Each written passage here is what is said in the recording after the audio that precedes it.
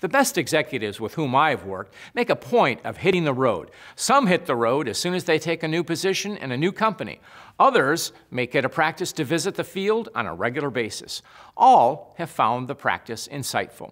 As novelist John le Carré opined, the desk is a dangerous place from which to view the world.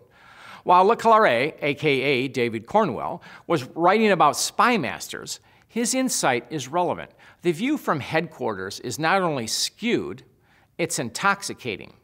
You know, skewed comes from this upward flow of information, and executives underneath can shade it so they take out all the bad news.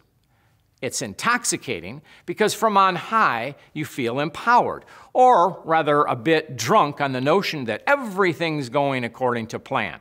Well, of course, seldom is that the case.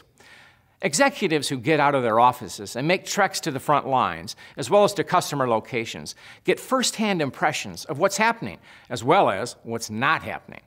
And it's not enough to show up. You need to engage. Savvy executives will dispense with elaborate dog and pony show presentations.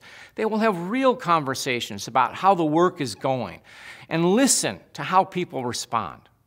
Ask questions, and most important, listen to what you hear. What are people telling you? If you're only hearing good news, maybe people are afraid of you or of losing their job. If it's even-handed or even bad, that means they trust you. Better always to default to the latter than the former. Hitting the road to discover what's going on is time-consuming and wearying, but it's necessary for any executive who expects to lead with a clear head and an even more clear vision of the future.